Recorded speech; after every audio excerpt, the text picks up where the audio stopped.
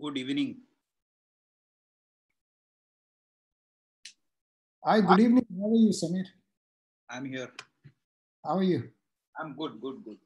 Everything okay? Yeah, all good. Finished your clinic today or still busy? So, this is that they are following is we have to admit the patient 10 days before surgery. So the guidelines say that do a COVID test on admission, discharge him, home quarantine, come back after 7 days and then operate. So, Oh my God. So 10 days before surgery, you have to admit the patient? no, admit, and he comes in the OPD. I see. So at the moment, as you know, the patients sometimes, they get they just want not to get operated, and this becomes another excuse. So, oh, I see. Okay. And rightly so. I think people don't want to come in the hospital at this stage. the hospitals are running to one third. Like I'm in the private setup. It's like how is the hospital coping financially? Because it must be a huge they are in very loss, bad mess. Very bad mess. You think they will go under? Any hospital will go under? This time they had to pay the salary of their full timers. They had to take a loan from the banks. Really? Oh my God. Very difficult here. Yeah, that's the reason, the practice is going to change in India. It is not going to be the same. So that's why I know an institutional practice is so important now. And that's the reason why, I'm trying to make moves very fast. Sure. But with institutional practice also, nowadays they can't offer you a salary for sure, It is at their whims and fancies, because I heard in Medanta, they have cut everybody's salaries. Yeah. No, institution like, a setup where you will get good patients, and which is not like the super private domain, you know what I mean, like semi-private or stratas or, overseas. I'm trying to look at overseas. It's impossible here. I think overseas is a good option, actually. Overseas is a more stable option. The thing is, I'm telling you, the way our system is, they have not even consulted epidemiologists to form national guidelines. It's such a chaos. It's terrible actually. Yeah. The UK is doing pretty well in that aspect. We have got a lot of epidemiologists and everybody involved. So people are, it's a very scientific basis of management for sure. And did you see that the Lancet paper, which criticized use of this hydroxychloroquine, is under fire now? Yeah, they are looking at that Lancet paper. There's a lot of political mileage behind it as well. You see, so we don't know. See, today, in fact, not today. Yesterday morning, I was in. I am part of the India-UK collaboration for COVID-19. I'm one of the board members in that. So we had a meeting with the government of India, and they are trying to get some Ayurvedic preparations into the UK NHS studies and all that. So the problem is the hydroxychloroquine has taken such a bad knocking because of that Lancet paper that India is struggling, because India banked heavily on HCG. And almost all the data that came out of India after the COVID actually used hydroxychloroquine as one of the arms, and used other drugs as the separate arms. So there is a big problem. Yesterday, we had a huge discussion. We had these, the Department of Health was online, and the UK Department of Health was online, and it was all crazy, actually. They initially started toying with the idea of giving this homeopathy. So many people have taken that Arsenica album without any... we don't know the outcomes, And the thing is, there are big names who are manufacturing it and promoting it. So many people ended up taking it. It's a craze. It is. But I think Arsenica is not proven, and it has got side effects as well. Yes, that is what they said. In large doses, arsenic is a poison. Yeah, it is a poison. It's quite a toxic poison, actually. So anyway, these guys are trying to push Ayurveda drugs now. We don't know what is the efficacy, but let's see. We'll try and find out, because India has got a very big ministry, Ayush ministry. I know. One of my friends is working there. And she tells me that it's a chaos because the people who are sitting at the helm know nothing. Yeah, that is true. That is true. I felt that yesterday when I was in the meeting. It was just crazy. I'll connect you to one person who is running an organization called Indo-US Emergency Physicians Organization. So I'll just connect you to him. And then sure. It'll be good to know. Probably there would be some, he's the president of that. So he developed it. He's based in Florida. I'll connect you to him. I'll pass on. It'll be good to know. It'll be good to know what is happening. Yeah. And where we are getting a lot of feedbacks on COVID-19, and I'm trying to coordinate the activity between the various health departments. Sure. I'll put on to him. Maybe it'll be good. It'll be good to know what is the outcome. Yeah, sure. I can ask him to get you to address the forum on Saturday if you are free. It'll be good. It'll be good to know what exactly is happening. We've just had one paper published, and a second paper has just been accepted on in Asia, what is happening with COVID. So, and then this is a member of parliament committee on trying to set up COVID protocols. And they're looking at India. And the problem is you guys have very low mortality. That is the key thing. And so everybody's sort of wondering why the mortality is low. Is it genuinely low? Or is it reporting is low? We don't know that. I think it is both. One is, some people are saying about the virulence of the virus in India. We don't know whether it's a different virus. They are saying is whether being exposed to such a thing like primary tubercular complex, whether that is the cause. We don't know. Maybe that could be the cause. So we've got Harish now. Harish has just joined us. So let me just help Harish set up his Carry on. Presentation. Give me a second. Harish, hi. Good evening. Good evening, Harish. Are you with us? You'll have to start your audio, Harish, and then we can hear you. Okay, now can you hear me? Good evening.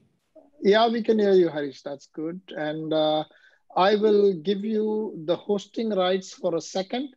And then what I want you to do is start sharing your screen.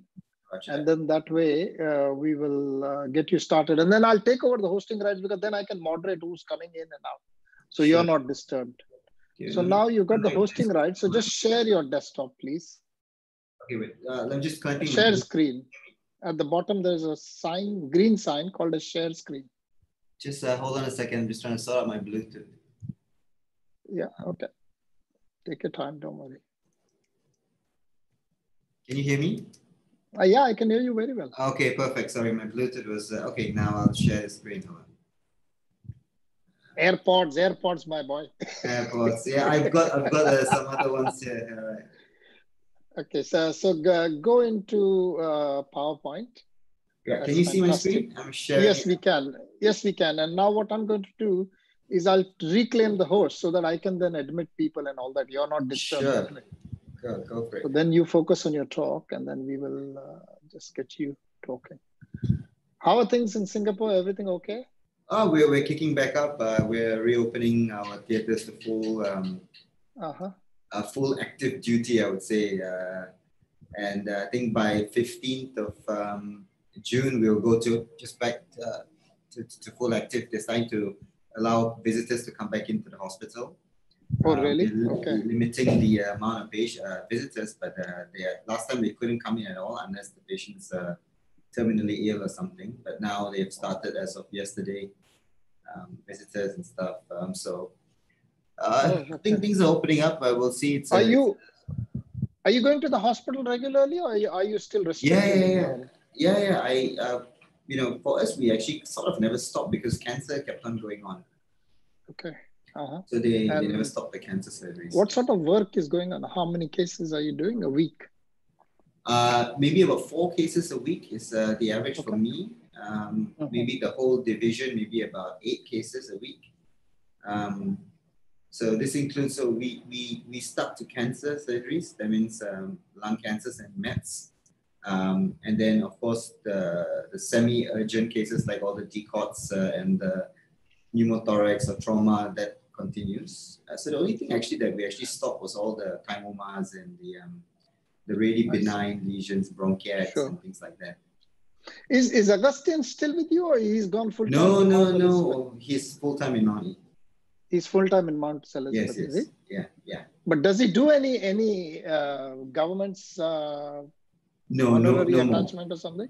No more. He was with us until 2017, if I'm not mistaken. I see. So now he's.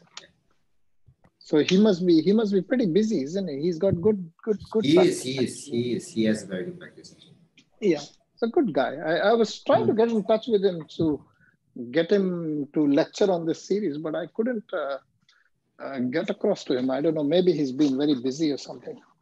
He's a really good mentor, and he gives very good talks. I think excellent talks. He's just one of the best guys I've met. It's good fun. Yeah. And I love his talk on bronchoplasty. So I wanted him to give a talk on bronchoplasty. Yeah, if you want, I can try to get in touch with him, with you guys. Maybe, I don't know if you've got the right number. You can just text him. Yeah, can you speak to him? Tell him Zamir is asking to speak to him. And maybe I have his old number. I tried to send a message to him, but I may have sent it on an old number. Sure, I can WhatsApp you his number. And then... Yeah, if you can give me his new number and his email, I will get in touch with him. And sure. That'll be great. Okay, so I think we are ready to go. It's 3:30. Let me just submit everybody and start the recording first. Most important, record on this computer.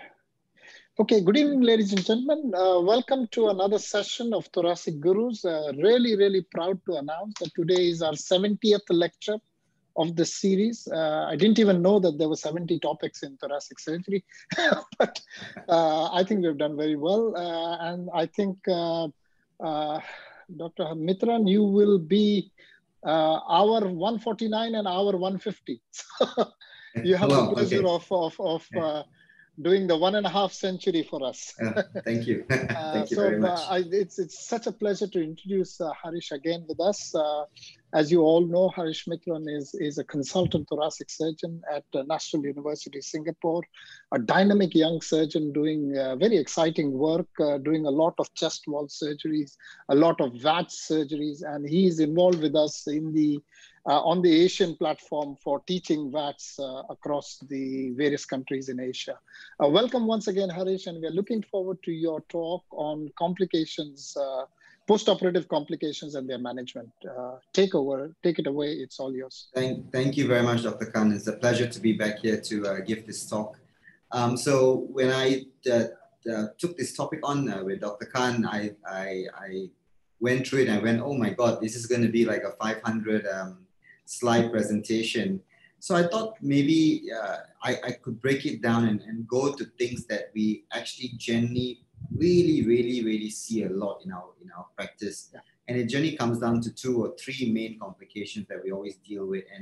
And I think you've come up with, there have been many talks on post-operative air leaks, complications like empyema, bleeding, and a lot of theory behind that. So I wanted to go more on a clinical level with a bit of evidence. And also I wanted to show, what I've been through and how I've dealt with it in the future. Some interesting cases that I put up there,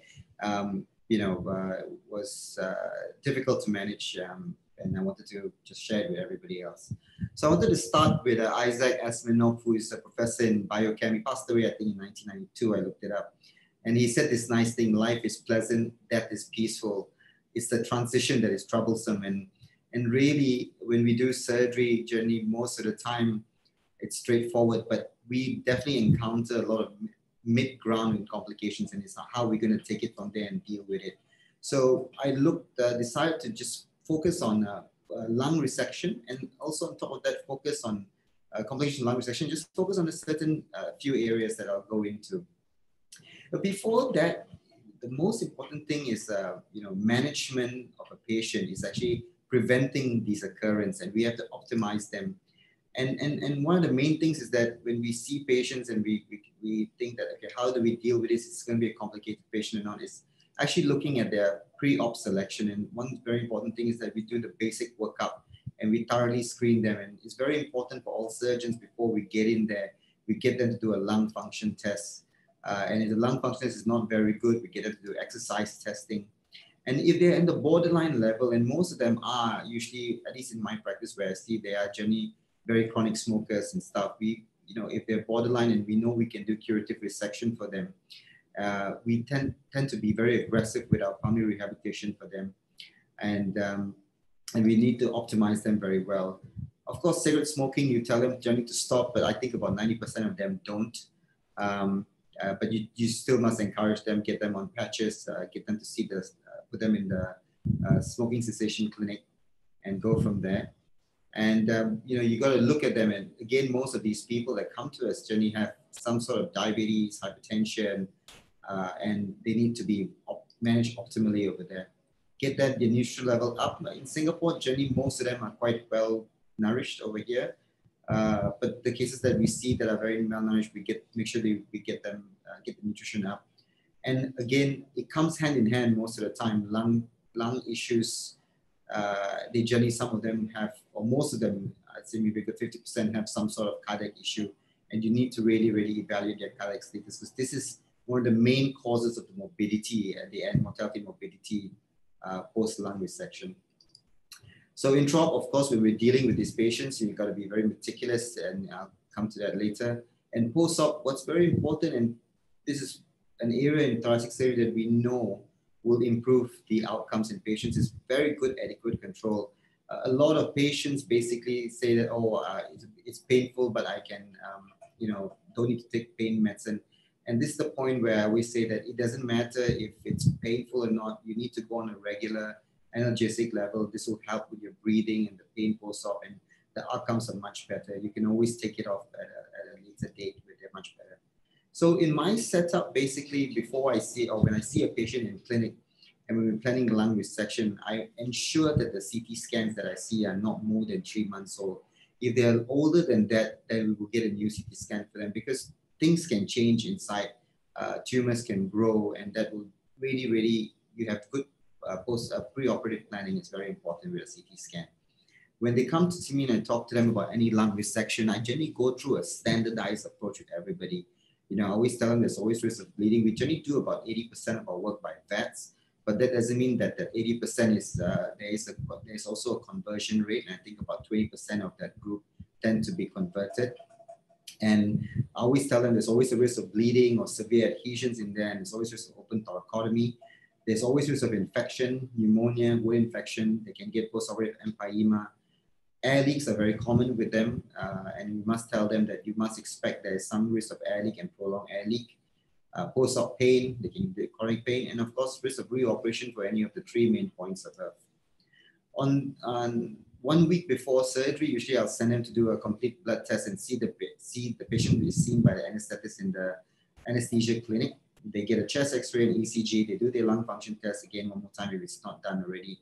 And generally, for most patients above 50 years old who are smokers, I generally do a standardized cardiac assessment for them. I get an echo, and I usually do a dobutamine stress test or perfusion stress test for them, because you can actually pick up some sort of heart disease, and you don't want to be caught up post-operatively of them having an MI or intraoperatively having an MI. So it's important to get them to be worked up. So on the day of the operation, usually we fast them for 6 hours before the surgery. And we used to, I think a few years ago, we used to admit them a day before just to monitor, but we found out that's not optimum. So we just admit them on the day of the surgery in the morning, and then they go in for the surgery. So post-operative, they come out. All my patients generally go on, I don't put them on suction. I use the medulla, the Topaz system. And all the patients basically, -8 is like what we call a gravity mode. And we put them all on gravity mode, whatever, whether they do a lobe or whether they do a normal wedge or a segment. Unless they had significant bleeding intra or they went for a decortication surgery, then we put them on some suction on day 1. And then on day 2, we put it back down to gravity mode. After the surgery, they go to the recovery bay, they get a chest X-ray, and then they go either back to the ward, or we're not very sure, they're not doing too well, we send them to the high dependency. The next morning, basically, we put them on a soft diet, sit them out of bed, we ambulate them, get them to do a chest physio. And also along with that, we do the pre-op, the post-op day 1 chest X-ray and bloods. So now with the drain management, basically, if the drains have no air leak, if the output is under 300 mils from time of op until the next morning when we review them, the color is light hemoserous or even serous, and they ambulate and the chest X-ray look good, and it's fine, we should just take the chest tube out. And we repeat an X-ray 4 hours later. If it's okay, we can discharge them. These are for all the simple wedge resections and stuff. And if those, we follow the same routine, but if we do a lobectomy or segmentectomy, we will actually just keep them in for one more day just to observe them, get them to ambulate, make sure they're okay with the physiotherapist. And we do a chest X-ray on post-op day 2. And if they're all right, we send them home. So coming down now, so that's what we do basically. And that's what we have done to mitigate any post-op complications and handle them accordingly then. So if any of those things are not good post-operatively, we'll come to managing them. So what are the most common things we have to deal with in the morbidity basically, or the complications? Jenny, most of the time we can categorize into 3 main groups. Either it's a technical thing, usually bleeding, or the staple line opened up, or it didn't suture the lung properly whenever it's leaking. They can get pulmonary complications like pulmonary embolism, or they can even get a pneumonia, and of course cardiovascular in nature.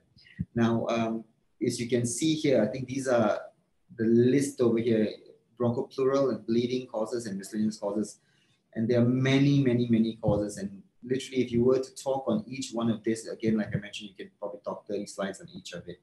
But I'm actually going to mainly focus on the bleeding aspect and the airlick aspect. But before we go to that, and one thing very important is that we need to actually talk to patients and let them know about mortality. Whatever we do, there is always a risk of mortality. The risks are low, and I always tell my patients, like, even if you get into a car and you drive, there's always risk that something can happen, and an accident can happen, and you may not make it through your journey. So even then, with any surgery we do, especially lung surgery, I always tell them there's always a risk of mortality, but the mortality risk is low. And if they were to have a mortality risk, most of the time, if you deal with intraoperative, is mainly severe bleeding from the PA tear. But post-op journey, most of the time, they're either cardiovascular and pulmonary in nature. But these risks of mortality for our lung surgery patients really have really decreased over these years. And again, like I mentioned in my previous slides, it's really improvement because of our pre-operative selection. We really do a proper workup for these patients, and we select patients very well. We have very meticulous intraoperative techniques right now. And of course, we have improved our post-operative care significantly. Now, if you look at studies from 1961 all the way down to 2004, so about 40 years, 45 years plus, and if you look at lobectomy and pneumonectomy over here, you can see that the risk of mortality back then was very high, about 10%. And over time, it's really come down to a lot. And this is, again, because of the 3 factors I mentioned earlier. So from the BTS guideline 2010, they generally say that the risk of mortality on average, 30-day mortality for lobectomy is about 2.3% and about 5.8% for a pneumonectomy. So the pneumonectomy rates are definitely higher. We all know that. There are many causes for it, and I think that we all kind of know from any theory that right-side pneumonectomies always have a higher risk than compared to the left-side pneumonectomies. And if you're doing an extrapleural pneumonectomy, because this is a much more very difficult operation, the risk can go up to almost 11%. In 2007, published in Thoracic, basically, they looked at 4,000 over patients. And you can see they looked at mortality for 30 days, and they looked at development for women and men. They look at lobectomy and sublobar resection, bilobes, and pneumonectomies. And if you look at here, the under 70 years old group for females, literally under 1% here, and for males are probably under 2%. And of course, if you do a bilobectomy, the numbers for females increase by up to 4%, and for males go up to about 6.9% for under 70 years old. And if you look at if they're older, the number kind of almost doubles, almost triples, isn't it, over here in sense of percentage of death, of dying from the surgery. And we can definitely attribute this to probably the older people and many other comorbids along with it. Of course, if you're doing pneumonectomy, it's a much larger surgery, and definitely without a doubt, probably the tumor is more aggressive. You're doing a pneumonectomy for them, or the disease in the lung is much more worse. So there are many other factors that go along with it, but the risk also can be as high as 17% in the elderly female and almost up 21% in the elderly male. In the US, they then looked at things like if you do, people are all going and doing VATS nowadays. Everyone's just doing a lot of VAT surgery. So they wanted to actually look like, okay, if you do a VAT surgery versus the thoracotomy for lobectomies, is there actually a change, or is there a decrease or an increase in the mortality rate? So this is published in 2017 in the Annals of American Thoracic Society. They looked at patients from 2009 to 2012, and over 27,000 patients underwent lobectomy in the United States. And, even up to 2017 in the US, you can see the numbers, 35% only actually had VAT surgery, and most of them actually had thoracotomies. And then they matched them, 9,000 were matched. And clearly in the match pair group, you can see that the mortality risk of people undergoing VATS lobectomies were much less, almost half than that of if you do the thoracotomy. We all know they have shorter length of stay, and basically even the complications of doing a VAT surgery was much lower than that when they do a thoracotomy. So what are the main things I'm going to talk about in this talk actually is I'm going to focus on bleeding, on air leaks, persistent space first, followed by air leaks, and then empyema I didn't want to go into because that's a really broad topic and we talk about BPF and stuff, so I left that out. But if you look at the major complications, like I mentioned to you earlier, and what I always counsel my patients is we always talk about bleeding, air leaks, and empyema. And these are the most common things we deal with. So postoperative bleeding now, literally actually post-op bleeding in for lung resections is actually very, very uncommon. And what's the actual number? For thoracotomies, it's actually 0.1 to about 3% of these patients, and under 2% for VATS surgery. And even then in this group, if you need to re-explore them, they're actually only under 2% of any pulmonary resection that we do if we have thoracotomy, and literally only 1% if we do it by VATS. And what's the most common thing that causes actually, Jenny? Patients who undergo surgery, from the data out there, says that almost 25 of them are taking some sort of medically prescribed anticoagulation, either aspirin, Plavix, or they're on warfarin or some sort of blood thinner. And this really can contribute to the post-operative bleeding. Another big thing actually, and for me, this is very common, and we've learned it the hard way, especially when we're doing cardiac, when I used to do cardiac back in the day, is that a lot of people take herbal medicine. And in America, 40% of them take herbal medicine, and about 50%, pretty sure about more than 50% of the Asian population take herbal medicine. And the herbal medicine may not just be tablets. A lot of them come in like herbal soup, or very famous bakute soup, or herbal soup, or some sort of thing, bird's nest that they take. And very commonly also nowadays you can see ginkgo. I'm sure this is everywhere right now. Ginkgo is for weight loss and things. And if you look at some of the herbs, ginkgo biloba, ginseng, saw palmetto, the people take this for liver, and all these things actually can cause platelet dysfunction. And you're sometimes wondering, you don't talk to your patients, you don't tell them, stop this. They think it's normal and it's natural, they take it. And when you're doing the surgery, you notice, wow, why is this guy so oozy? And then when you go back and take a proper history again, you find out, oh my gosh, they've been taking these herbal medications. So you need to always check them. So I always ask this question: if you're taking any herbal meds or taking any sort of supplement, or even in their food, like soups or that they eat, I always say stop all this for at least 2 weeks. If they are taking warfarin, I usually stop the warfarin for 5 days. I check their INR, and if the INR exceeds more than 1.5, I generally get some FFP standby. If it's very high, 2.0 or something, I don't proceed for surgery. I wait it out until it comes down to under 1.5.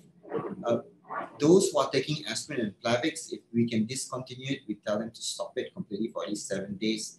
And but some patients who have stents and those who have stents under a year, generally I will talk to my cardiologist, and usually I will operate with these patients with just aspirin but not with Plavix.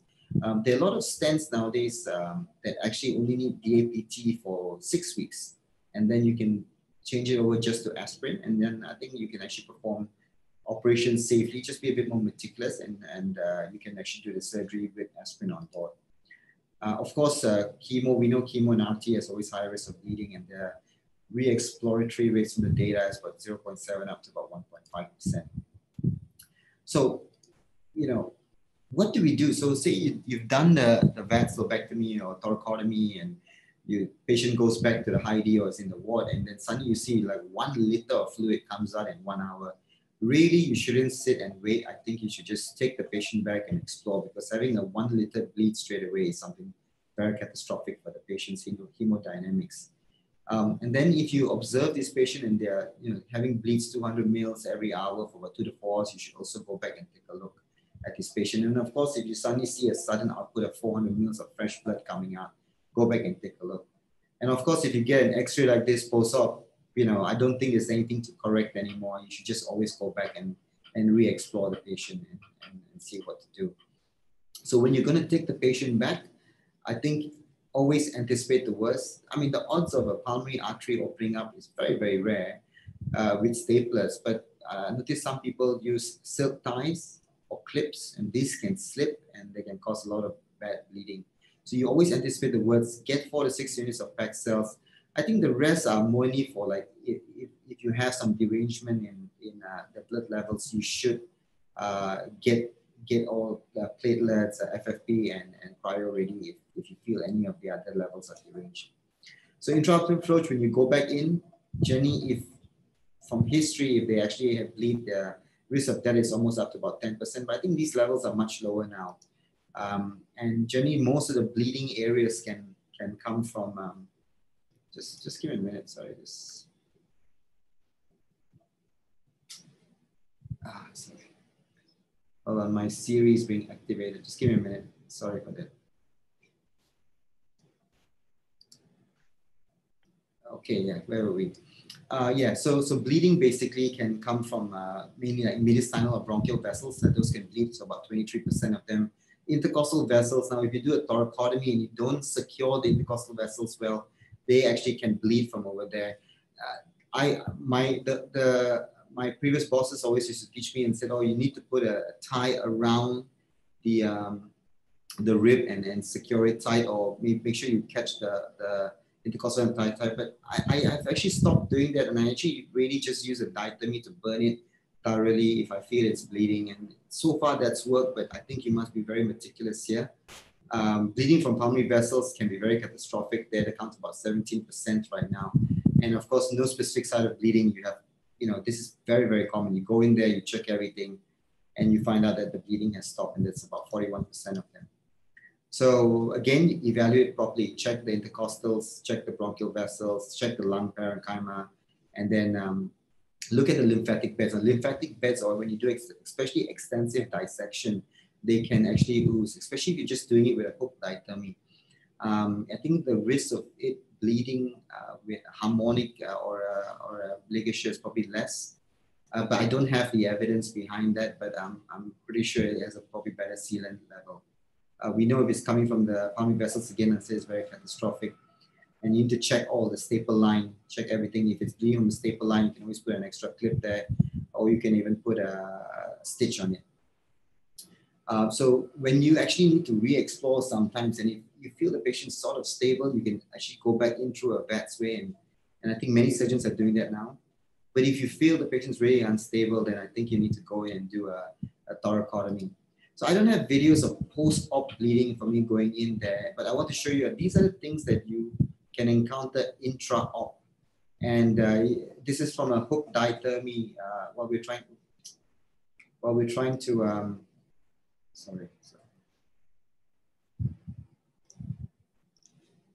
to hook the fascia off the artery, we end up burning the branch of the truncus. And you can see, so we need to get around it.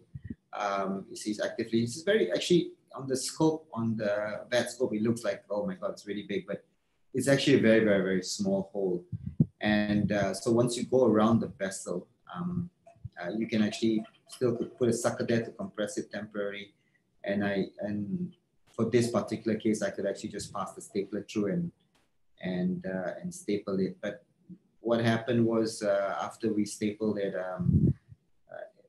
you can see right now, after we stapled it, it still continued to have a small spurt there, and you can just use a clip to to just stop the bleeding straight away. And I think that does its good job very well. And here we go. You can see that thing is still spurting away. And so you can just put a clip, and then once you put the clip in there, you can just continue with your lobectomy.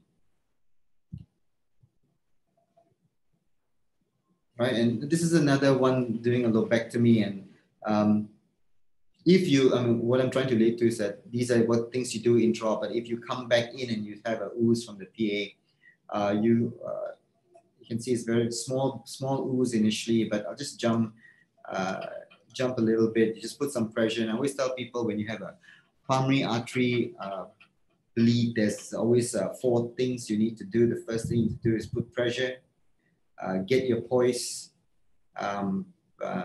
be patient, and the last one is the 4th P is always pray.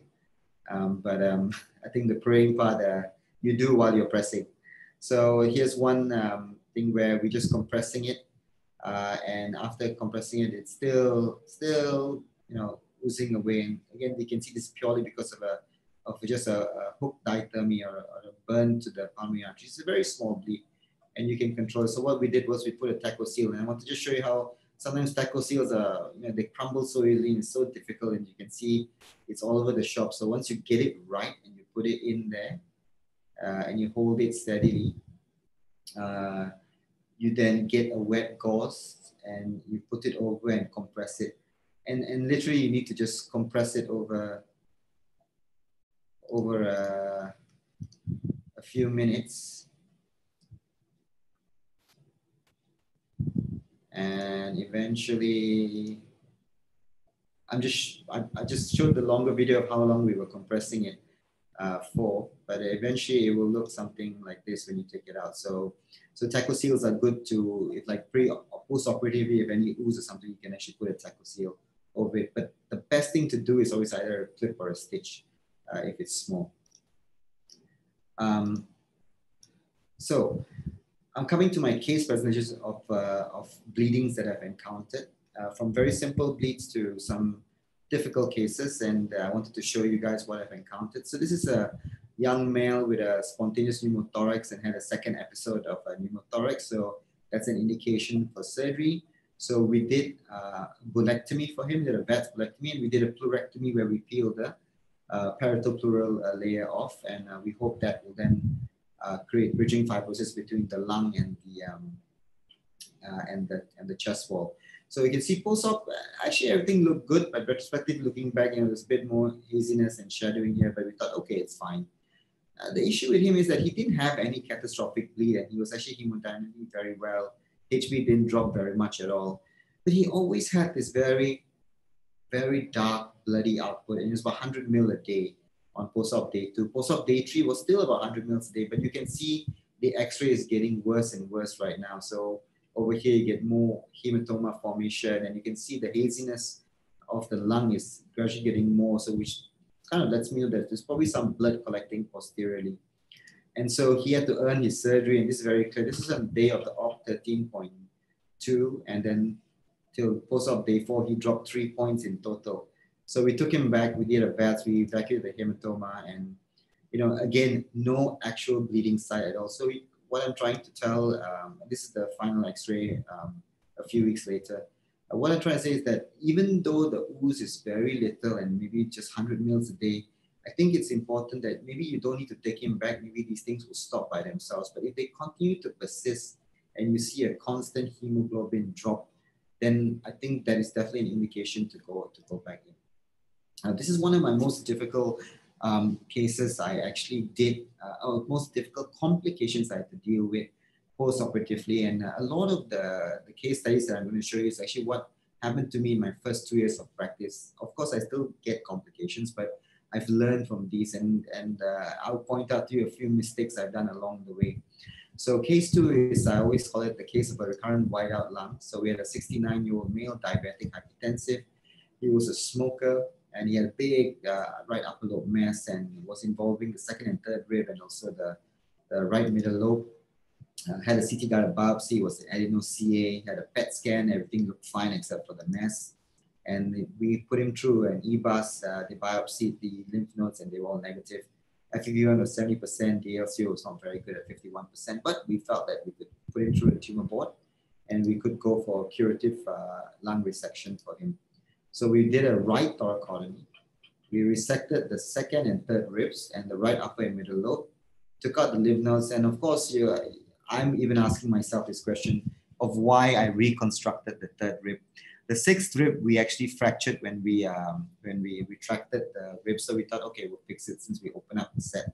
So here we go. Okay, so what we did, this is the intraop findings. We fractured the sixth rib, so we stabilized the matrix rib, and again, I will question myself today on why you need to fix the third rib, because I've spoken about chest wall reconstruction and you don't need to actually fix the third rib if you're just resecting that. So this is the post-op x-ray, and he did really well. He went back to the Heidi the next morning. This is his post-op day 1 x-ray. He had his breakfast and the ICU team was so confident they sent him up to the general ward in the evening. But when I went to see him in the morning the next day, he was very tachypnic and he didn't look too well. And we did his bloods, and this is the x-ray. You can see here there's a lot of opacities within the resected lung, the hemithorax of the resected lung. But one thing was not clear was that there was no actual drop in HB. And the output of the drain was very minimal, and it wasn't even the bloody kind of drain. So we said, look, let's drop him down to the ICU and let's get a CT scan to see what's going on here. So if you look at the CT scan, the whole lower, he's only got lower lobe left. Think about maybe 90% of the lower lobe is completely collapsed, and there's very little effusion. And the scans higher above show the bloody a mucus obstruction in the right lower lobe. So we intubated him because he was a bit restless, and we did a bronchoscope and we sucked out all the mucus, and we also found bits of rice in there, so he probably aspirated a little bit too. And after aspirating all the secretions from the airway, the lung re-expanded and it looked okay. So he remained in high D. We extubated him the next day, post-op day 3, but he got re-intubated again day 4 for acidosis. And then we extubated him on day 6. And throughout this time, the x-ray was looking very, very fine. So on post-op day 7, we go to see him and wide out again. And this time I'm going, okay, don't tell me it's a collapsed lung again, but what's significant is, look at this. The HB has dropped now from 10 to 7. And this again tells us something very, very clear, that there is definitely a bleed going on here. So we got a CT scan for him again, and you can see it's a huge hematoma over here in the right hemithorax. So we went in, did a rethoracotomy. We evacuated the hemothorax, hemostased, and we did a chest washout. And intraop, we had 500 mils of blood clots, no obvious bleeding sites. There were some raw surfaces. But other than that, the PA, the stumps were all intact. And we just washed up thoroughly, and then we put some Surgicel over the raw surfaces and came out.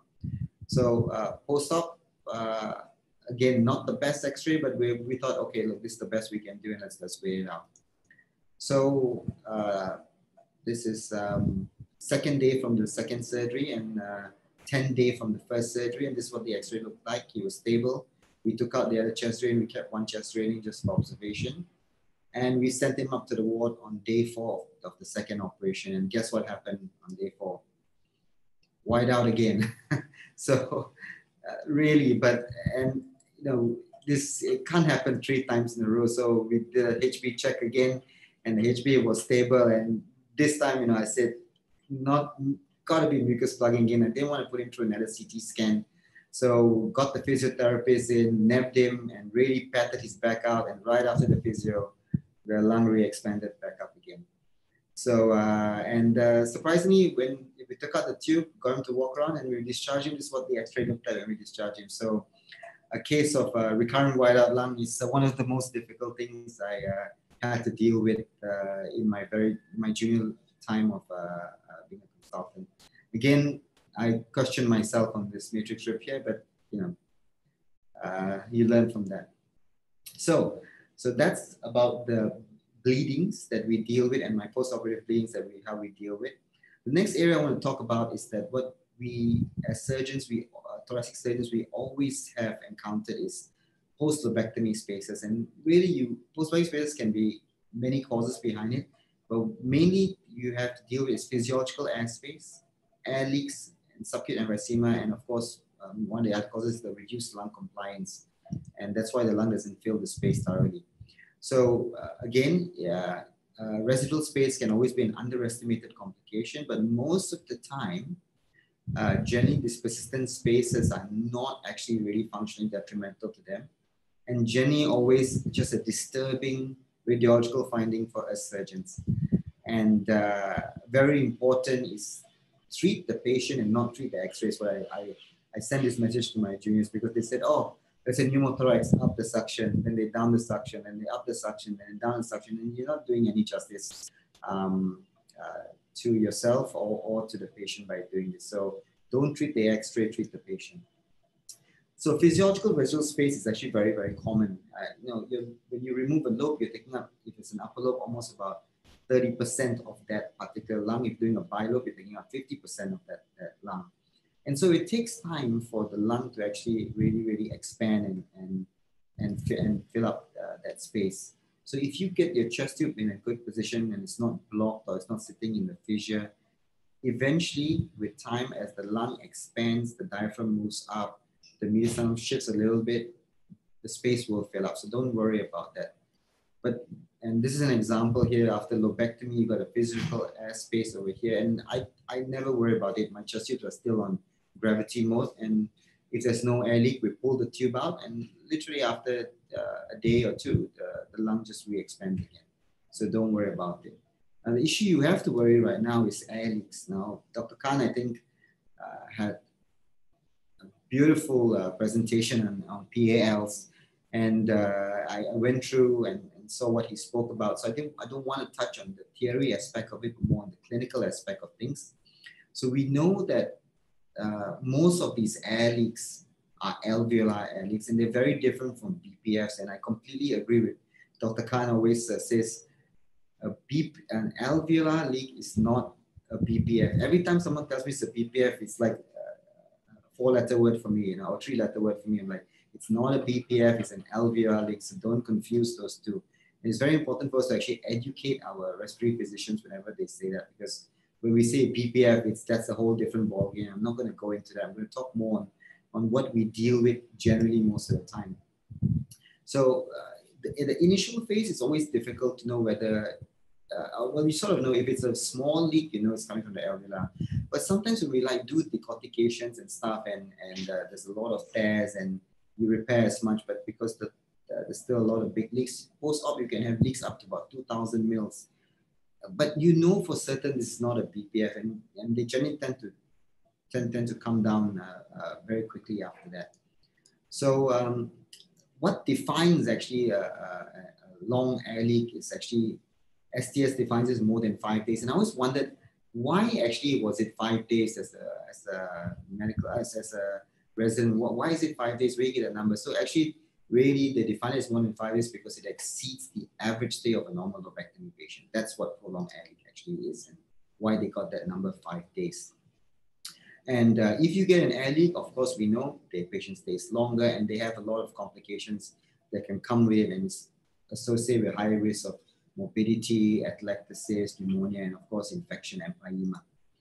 All right, but please understand one thing, and most air leaks always generally, about 95% of them stop within 2 to 3 weeks, even the worst ones, if it's an alveolar air leak. All right.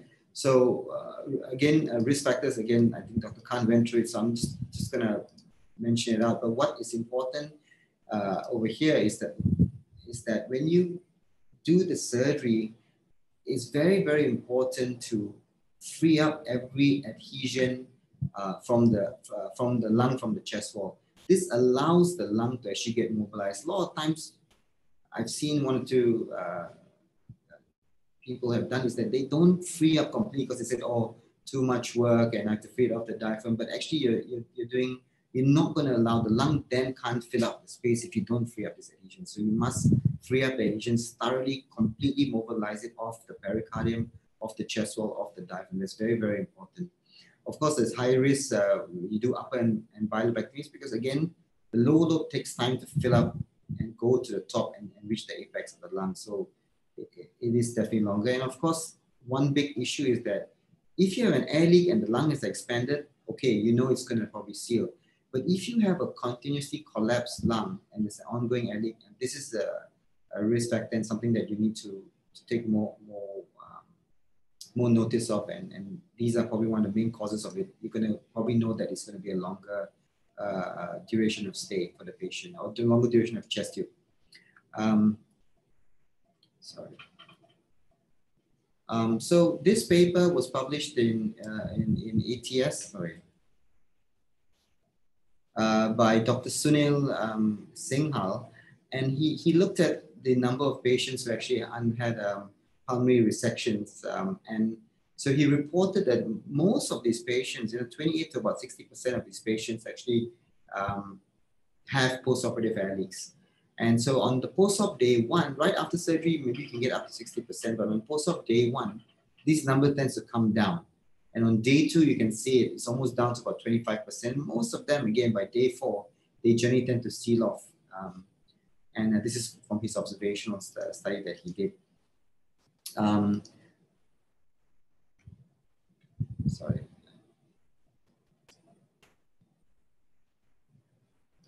Okay, yes. So again, back to it, like I mentioned to you, if you want to avoid these leaks and you want to get the lung to heal faster, is that you got to free up all the adhesions, mobilize the lung. If the lung has some empyema on it, when you're doing it, especially for infected cases, decorticate the lung, make sure the lung can actually expand, free up the inferior pulmonary ligament. You can do something called pleural tenting. I'll show you a video of a pleural tenting afterwards. You can use surgical sealants, Neovil, but I'll show you another video after this that shows that these may not be the best options. There's one of complication that I encountered. Buttress sutures, and of course you can use muscle flaps, which we'll talk about later. So you've come back to the, after you've done the resection, you've come back now to the ward, and you see there's bubbles in the chest bottle. So what to do next? So Robert's folio, again, Dr. Khan spoke about this, but Robert's folio's classification on air leaks, grade 1, 3. But one thing I wanted to bring forward was something I discovered was Dr. Takamochi in 2017 presented his data on, and he graded the type of air leaks according to the digital suction graphs. And I think most of us are actually using these digital suction graphs, and it's a really great benefit to us on how we actually we can actually plan ahead and know whether these patients actually are going to get prolonged air leak or not. So he graded into 5 grades, type A to E. And type A is, of course, normal, no air leak. You're pretty certain, and usually you can take the chest tube out the next day. Now, type B is a gradually decreasing air leak, and these are generally showing a healing pattern in the lung. So you can see they have a big air leak first, and you have a downward pattern. So this is a type B. A type C also is what we call intermittent, where they have no air leak, and suddenly they get air leak, and then no air leak again. And again, this is a healing pattern. So you know these are probably going to heal and settle down. But what you're going to have to worry is actually about the type D and type E leaks. And these are the things that you can probably gauge by day 2, day 3, really that this guy is probably going to have a prolonged air leak. And these are the ones that it's just, it goes up and down, and doesn't resolve in a few days. And of course, I think the worst one is the type E, where it's stable and then it spikes up again. So this is definitely going to be a delayed healing. And this kind of sets your mindset of how you're going to manage the patient. So Dr. Takamochi's data basically shows that type B to type E, you can see that type E had probably the longest duration of air leak, and the chest tube, of course, was placed longer. One thing to look at also is the amount or the peak of the air leakages that he presented here. And if the peak goes up to about 400, even if it's 1 shot or 2 shots or 3 shots, we probably can expect longer air leaks and longer duration of chest tube placement. So it's a good paper to look at. And I think, if anybody is keen, this is a good paper to do a prospectively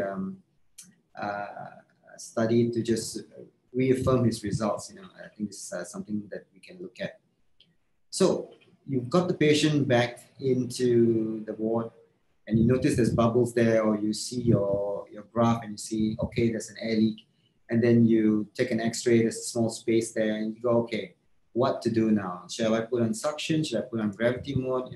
What do I do? So when you put on suction, yes, you get the lung is going to expand. It's normal because you're creating a more negative pressure suction system. So the lung's going to pull open, and it's going to improve the chest x-ray. So you're going to improve the lung re-expansion. You're going to minimize the pleural defect, and we're going to feel a lot better internally. But I don't know whether it's going to help the patient a lot. And of course, if, like I mentioned, if you're doing a G-cord or you're doing a bleeding, you want to put on suction, I think that is definitely warranted. So what about no suction? So no suction, basically, if you don't suck it, they always say that the leak won't be kept open. And so when that leak is not kept open, it can actually oppose together, and then it'll form adhesions with itself. It'll seal off, and then the lung can re-expand again. So I'm a fan of no suction after any lung surgery. And so I looked back at the data and wanted to see if I'm actually doing the right thing or not. And really the experience actually comes from the lung volume reduction experience. And they are the ones who started questioning whether we should actually use suction or no suction. So this paper by Cooper, published in a Journal of Thoracic and Cardiovascular Surgery in 1996, he had about 150 patients who underwent bilateral LVRS surgery for severe emphysema. And generally, in his conclusion, he avoided suction for most of his patients. And he only applied suction if his post-op x-ray showed more than 30% pneumothorax, or the underlying lung appeared restricted or compressed and could not expand thoroughly because of maybe very, very bad flow compliance, or there was very bad subacute emphysema. And again, in one of his statements in his discussion, he said that only 10 out of the last 50 patients actually required any sort of suctioning post-operatively. And if they actually still had an air leak after that, he just put them on a Heimlich valve and he discharged them. In thoracic clinics, on complications, one of the complication topic, they looked at a few of the randomized control studies that were done. And so you can see, like, NES means no external suction. So out of 1, 2, 3, 4, 5, 6, you can see that 1, 2, 3, 4 said benefits of no suction. And they commented that there were better sealing. But there were some studies that said better to put suction. So really, I came and said, okay, so let's look at the real hard evidence. Let's go down to the meta-analysis and see. So ICTVS 2018, they looked at 10 RCTs at 1,600 over patients, and they looked at it. So this is with suction, this is no suction group. Again, most of them were not statistically significant. You can see the confidence intervals are crossing 1 over here, but they kind of favored non-suction. So prolonged air leak means those who, it was more for the suction group that had prolonged air leak versus the non-suction group that had less prolonged air leak. Of course, post-op pneumothorax, this is self-explanatory, isn't it? You put on suction, the lung fills up. So this was significant with suction. And the duration of chest tube and duration of air leak, again, the duration of chest tube was more favoring. That means lesser duration on non-suction and lesser duration on air leak. But again, they were all non-significant if you look at the confidence intervals. All right. And the last one was the length of hospital stay, again, non-significant, but they were favoring more on the non-suction group where they said that they had a lesser stay. So at the end of the day, the cartoon over here says that, suction resulted in lower occurrence of post-operative pneumothorax, but longer chest tube duration and same length of hospital stay. So really, the jury's still out, so what to do? But their take-home message was that suction may be as effective as simple water drainage for post-operative chest range following pulmonary surgery. So again, something to think about. So I always say, what to do lah? It's a Singapore or Malaysian slang, they always say lah. And so in my practice, basically, I don't use any suction, like I said, unless, again, you have a big or symptomatic or growing pneumothorax, you're getting a lot of subacute emphysema, patient has a clinical deterioration, or patients who go for have a G-cord, or patients who actually have hemothorax or a lot of bloody secretion, then I want to suck it all out. So for patients that now they're in the ward, they're still having an air leak, and for me it's 7 days. My mark is 7 days. What I do is I put them on the Heimlich valve, and I've got I think maybe about more than 20-30 patients in this past maybe 3 years or two years that actually have gone back on the Heimlich valve, and I'm very happy with this valve. I've never had any issues at all with it. This is the blow-off valve over here, and you can when the patient coughs, you can see the valve will open up. And so who do I put on? Basically, if they are small pneumothoraxes, they're stable, there's still an air leak, and I'll put them on. But before that, what we do is we check and see whether is this just a space that's there, or is it actually really a pneumothorax? So if you have the digital drainage that just tells you don't have to do this, but if you're really not sure, and the digital drainage system or the medulla always tells us anything under 20 you can take out the tube, but I completely disagree with them, because I've pulled out drains under 20 and the pneumothorax is recurred literally within 24 hours. So actually for me, I really need a 0 number to go with it. So if it's in that group where 10, 20, 10, 20, I'm not sure, I do the chest tube clamping method. So what I do is I do an x-ray in the morning, first thing in the morning, I clamp the tube. So I do an x-ray first thing in the morning, then I clamp the tube for 6 hours. So x-ray is usually done by 7:38. We will review them at 8:30, we clamp the tube, and then we do an x-ray at 2:30 p.m. If the repeat x-ray looks good and it's fine, we'll take out the tube. But we will take out the tube. But if the x-ray doesn't look good, then we just send them home with the Heimlich valve. But if you're saying you've clamped the tube and the x-ray maybe slightly more increased pneumothorax, you're not sure, and you use you don't want to send him back with a Heimlich valve yet, I will usually keep the tube clamped overnight. The reason is that he's been clamped for 6 hours in the morning and in the afternoon and up to the evening. If he doesn't show any signs of deterioration, I'm pretty sure I can clamp it overnight. So I usually keep the clamp overnight and repeat an x-ray in the morning. And if it's stable, I take out the tube. If not, they go home on the Heimlich valve. But always do this first thing in the morning. I tell every of my residents, because we get a very long duration to monitor them. So if there are any signs of increasing pneumothorax or clinical deterioration, then we can pick it up and unclamp the tube early.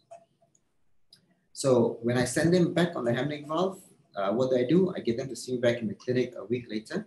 Again, I get them to be always put on the first patient of the clinic day. So they come at 8 o'clock in the morning, they'll get registered, and then they'll go and get a chest x-ray done. And I'll come to the clinic by 9 o'clock. I'll ask them to do the cough test.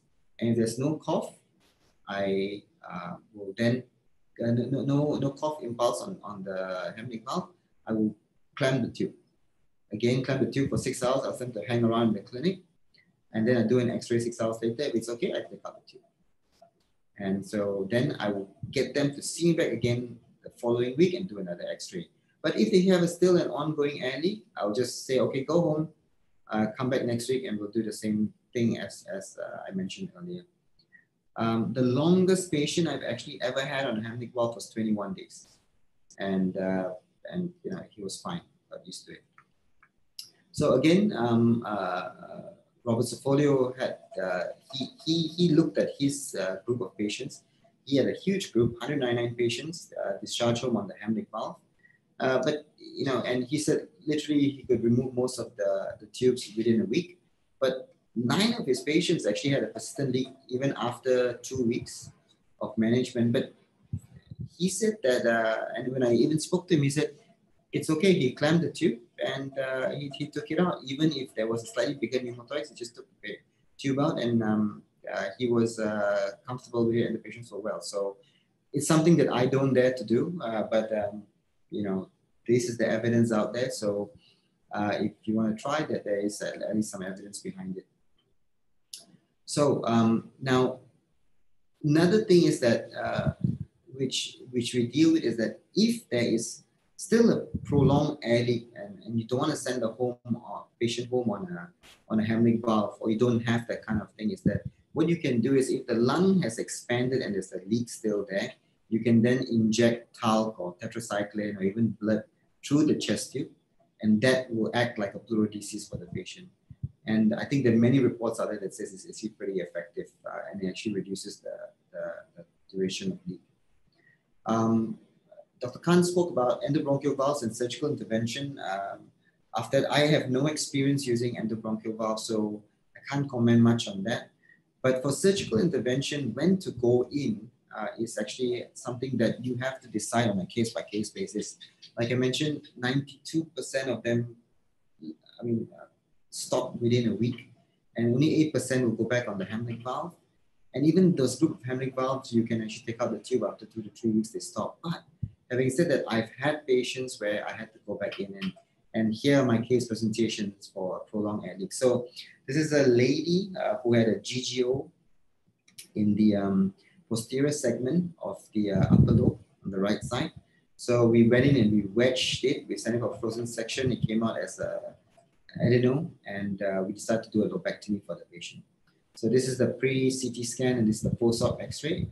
And post-op, she had some air leak, and I'll show you the video on why I should have done something else. But anyway, I'll talk about it after this. So post-op X-ray look okay, lung, sort of there's a space there. She had an air leak. I thought it was fine. But her air leak kind of persisted for some time. And she wanted to stay in the ward, so we kept her in the ward. And so after 2 weeks, we did the clamping test, and it looked good. She had a space, but we clamped it for, I kept it clamped for 48 hours instead for her. And it sort of was stable, so I thought, okay, this is a persistent space, let's just take out the tube. So we took out the tube and discharged her. And she came back to the clinic, came back to the clinic a few times, but I just want to show you the 6 weeks post-op X-ray, showed the lung kind of coming up again. And we were very happy. We said, okay, great. We'll see you back in 3 months. But 3 months later, when she comes back, look at this, the lung is gone down. It's big pneumothorax over here. But surprisingly, she didn't have any hydro, or usually if there's a space, there'll be fluid buildup, isn't it? And then there by now the pleural probably would have healed, but maybe there'll be like subacute emphysema and stuff. And she was quite well, but one thing she always told me, she said, doctor, I always feel like I got a bubbling sound inside my chest. And I think it's very important for us as surgeons to not ignore these things, but listen to the patient. But the X-ray kind of speaks for himself. And you would think, oh, is there a BPF there? And the stump open up, but she didn't have all that pink sputum and everything. So it was kind of weird. So I went back and said, look, you got to get admitted. So we admitted her. We put a chest tube in, did a CT scan. You can see the middle lobe's kind of okay. It's expanded. The lower lobe's kind of expanded. So what's going on here? So I looked back at my videos and we said, look, I'm going to take you back in and see what's going on. So, but before that, when we put the chest tube, there was an air leak, almost about 300-400 mils per minute.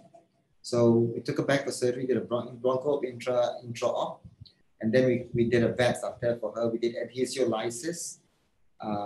We found there was a raw surface on the superior segment of the lung. We repaired with a proline O. There was some middle lobe adhesions. We took it down and then we stapled that part of it. And the stumps were all intact. So here's the video of the pre-op. And I will tell you why many mistakes I can learn from this video. And we look back at this video and many of you also. This is the surgery, lobectomy done. You can see here, there is a raw space on the superior segment over here. And there was some bubbles. You can see some very mild bubbles. So we thought, there we go, right? And this is the raw surface over here. Okay, so now in my practice right now, I will stitch it. But at that time, I thought, this will resolve. We've seen people put stuff on it and it heal. So that's exactly what I did. I don't know whether I was just lazy or what, but so I put Surgicel Snow, patted that area there. And then I sprayed lots and lots of glue, lots and lots of glue. So now look at this photo over here with all this glue here. Now, I've learned this thing, glue takes about 2 to 3 weeks for it to completely dissolve. And then the Surgicel snow can be persistent for up to 3 months over there.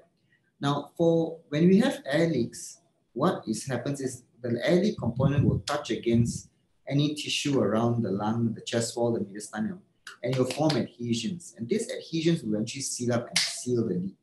But when you put this much of glue, when you put this much of glue over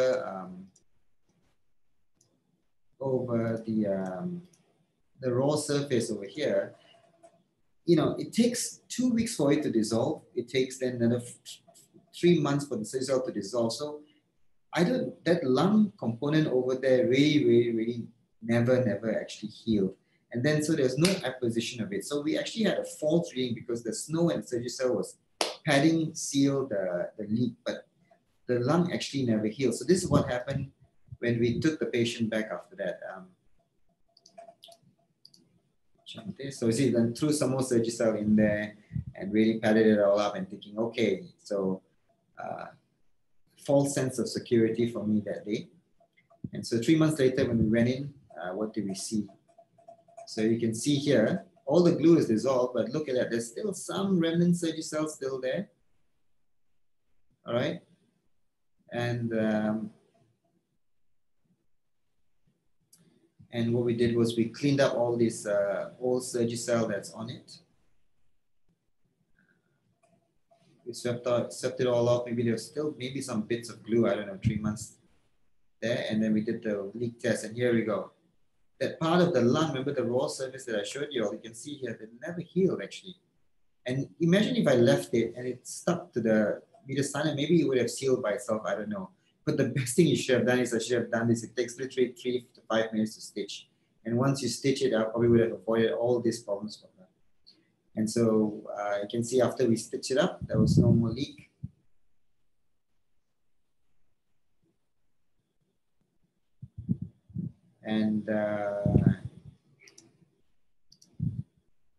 And yeah, so that's that. So this is the pre-op before we took her back the second time X-ray, and you can see post-op the lung has expanded quite nicely. Follow-up in clinic, there was some space within 2 months post-repair. Now there's a hydropneumothorax, but she was again very stable, and I was pretty sure I got it all. So I said, look, now we can just wait. You don't have to treat the space now. Wait it out. And this was the X-ray 5 to 6 months later. You can see the lung is expanded. We got a CT scan for her. And I literally all the views, there was no space anymore over there. And it kind of, a lot of adhesions have probably formed over there. And this is 2 years post-op.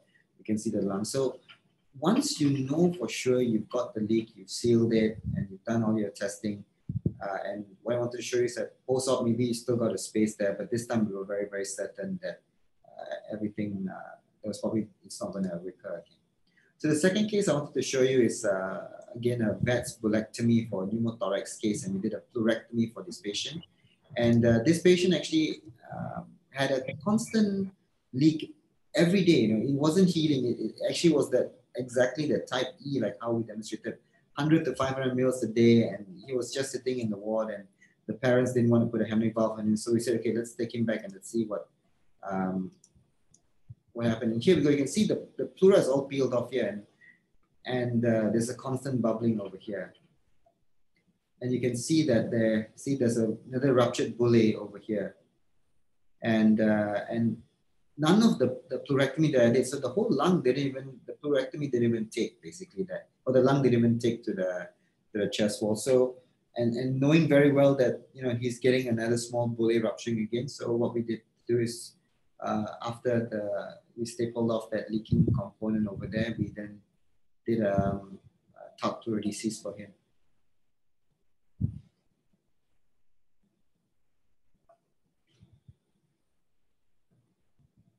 Okay, so then we just spray powder away. So once the powder is done, this is how it looks like after you put the powder in there. We put a chest tube and we come out, and post-op he was quite well. The third case, again, one of my most troubling cases I've had to deal with, and was so happy that the patient actually went home after many months in hospital. Is a case of aspergilloma with with a BPF and dealing with these air leaks. So very, very difficult case. Upper lobes completely destroyed by the aspergilloma here and had constantly persistent hemoptysis. So we had to go in. And so we did a right thoracotomy and upper lobectomy. And again, he had mycetoma, dense adhesions throughout the chest wall. We had to resect the fourth and fifth rib to gain access into the hemithorax. Again, we freed up the lung completely, and we had to do some extracorporeal dissection for that. The fissures were fused, large bronchial arteries. We divided it with a stapler. Then we did the same thing, PAPV, divided by vascular stapler. Upper bronchus divided by the endostapler, and then we put an intercostal muscle flap on top of the bronchus, thinking that, you know, we should re-secure it. But here's a good thing, again, something I'm knocking myself for. Lola was decorticated then, and then chest wall defect reconstructed with a proline mesh. I don't know what in the world I was thinking, that in an infected space, you go and put a proline mesh to cover that space. So, so this whole complication, I don't know whether it's blame the surgeon and very, very bad decision on my side, but it's something we have to deal with. So unfortunately for him is that nothing to do with the mesh now, but literally 7 days after surgery, he picks up a bad pneumonia, got to be intubated, he had to be prone, and you know, very bad infection, and we were aggressively treating him, antibiotics. And then suddenly now, Pseudomonas was growing from the chest tube drainage, and spoke to the ID physician, and even, you know, there's a mesh in there, and that mesh is like, you know, that's like Burger King for Pseudomonas, you know, or McDonald's for Pseudomonas. So anyway, we got him, re-stabilized him, you know, managed to treat him, got him off back up to the ward, and he's actually just sitting there with his chest tube there, that's just spilling out pus every day from the tube. So after he was very, very stable, we said, look, and then started to have an air leak. So started to have a big air leak on coughing, you can see just bubbles every time he talks and stuff. So I thought, okay, let's do a scope for him, what's going on. And then you can see here the upper lobe stump had opened up. Okay, this is the bronchus intermedius, this is the upper lobe stump. So it's completely opened up. And so we went in back in there. So the ID physician told me, look, we're never going to treat this if we don't take it out. And one of the most difficult operations I think I went through is to remove this mesh off the lung.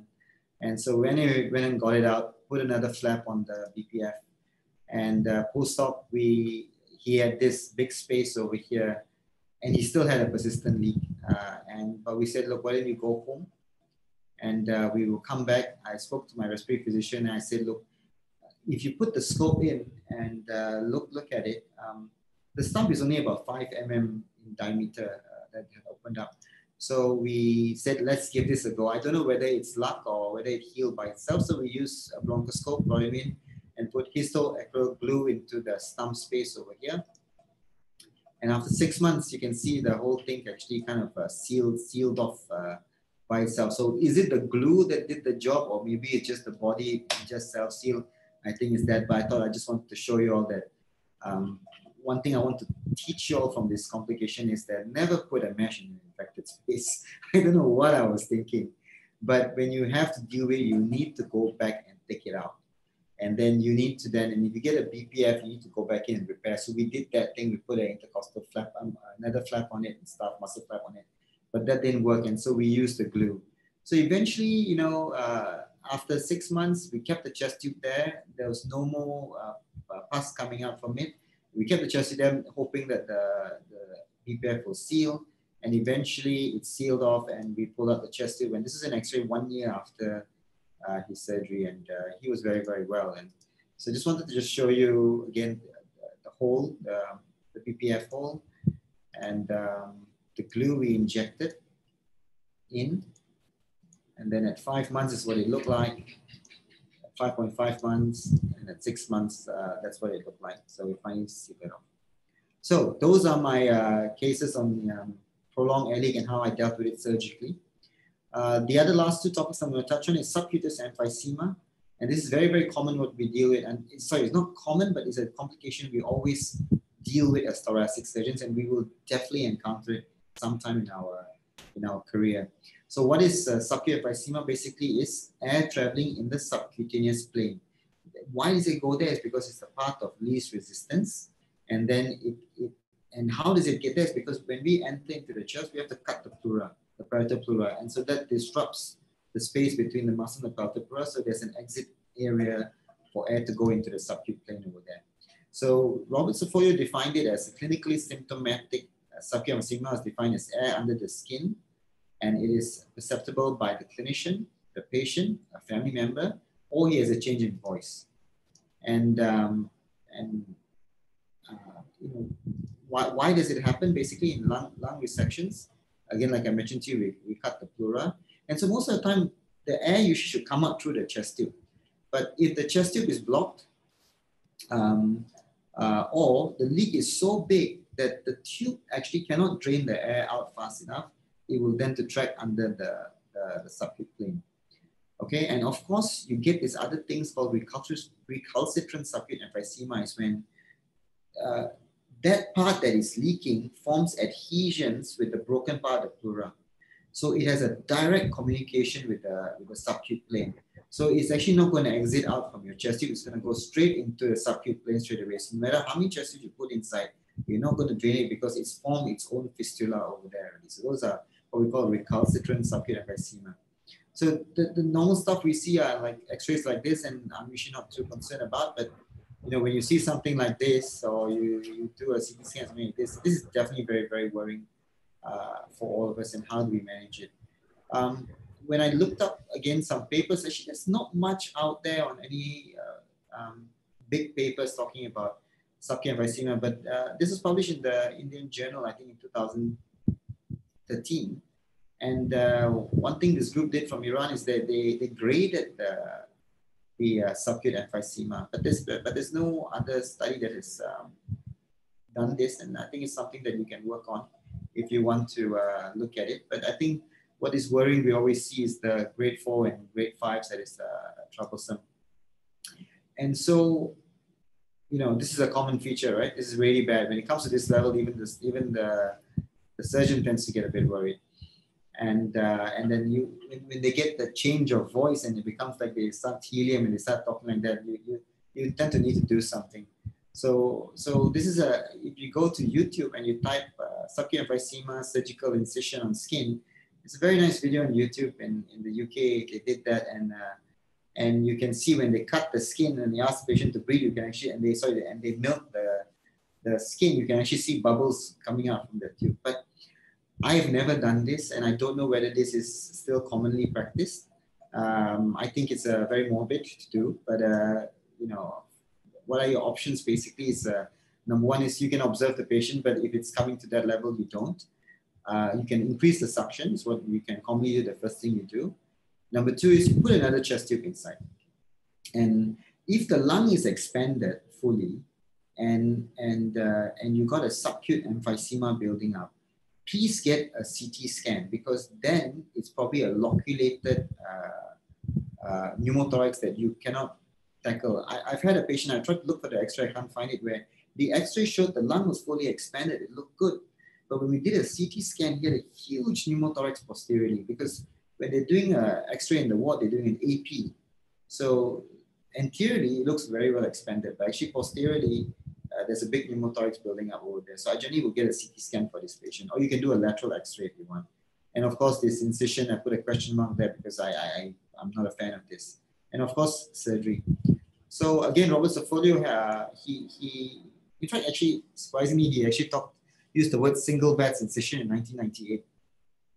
And he did this he had how many patients? 64 patients who had recalcitrant subacute emphysema. And what he showed is he went in early within 7 days, and he made an incision above his thoracotomy incision, and he put a scope inside, and then he found whatever, he felt that the adhesions were directly connected to the subcutaneous, so like I mentioned to you, the alveolar subcutaneous fistula, and he just broke all the adhesions, that's it, and he put the chest tube inside. And in his report, he said 63 out of 64 of his patients, the subacute had resolved in 24 hours. I don't know whether it disappeared, but I think probably it didn't progress. But this is what his conclusion was. So, you know, that's one way you can do. So in my practice, for subacute emphysema, what we do is I get a chest X-ray to see if there's a pneumothorax. check if the chest tube is blocked, and make sure I milk the chest tube. And if the pneumothorax is persistent, put one more drain in straight away. If there's no pneumothorax or the lung, it looks expanded on X-ray, I always get a CT thorax and I get another drain in and put it on suction. So the last thing I want to talk about is other causes of residual space. And again, we deal with this commonly in our practice. And most of the time is because of the compliance of the lung. And so the lung basically has lost its elastic recoil. And you see this all in the chronic emphysematus patients where the lung can't really expand. And so you will get a persistent space over here. And, you know, the causes are age, TB, infection, fibrotic changes, or if you have a concomitant pleural infection over here. So this is an example of a patient who had a secondary pneumothorax and considered doing like an LVRS, a large bulle on top, we resected it. And you can see he had a big post-operative leak. And so we preempted by putting 2 chest tubes inside. And the lung, even this I think was even with suction, the lung didn't come up at all. But we just hung in there. We followed the basic guidelines. We stopped the suction. We made sure the subQ didn't build up. We sent him back on the Hamming valve, and post-operative, after a few weeks later, this is what his X-ray looks like, and it was quite well. Another thing is you always get this, I'm sure, in India, that you definitely have a lot of mycetomas that you deal with. So I think for you, for you all, this is probably very common, and you'll always get after because of the poor lung compliance, or if you don't decorticate properly the lung, you're going to have this thing called a fixed pleural space or fixed pleural defect.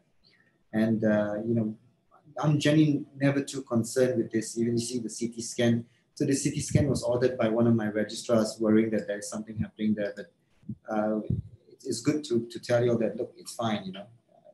There will be a space and you've got to accept it that it's going to be a chronic space. The last part I'm going to go to is that if you are concerned of that space, what do you do? I know this is not part of the complications talk, but I thought just touch on it a little bit. The goal of any surgery basically is to eliminate pleural space in thoracic surgery. And you can do many things in drop to preemptive yourself. So the first thing you can do is something very easy to do is stenting of the parietal pleura. Yeah, of course, you need to decorticate the pleura. You can also use muscle flaps to put in there.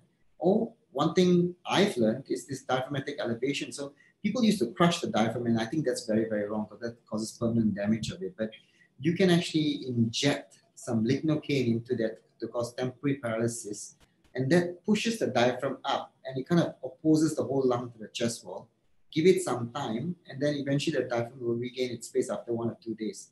And that really reduces your postoperative air leaks. And unfortunately, I actually have done only one case like that for secondary pneumothorax, and it worked brilliantly. So I wish I had that video, but I'll look for it, and next time I'll send it to you all. So pleural tenting basically is to bring the pleura down, and this facilitates the lung expansion. So basically you bring the pleura to the lung, so the lung doesn't have to come to the pleura. So an example of this is actually not a pleural tenting, but this is actually a pleurectomy. But the concept is similar. So when you open up, this is the pleura. This is through a Bat's incision, and you can see here. So this is the pleura over here. Just jump it a bit. I usually use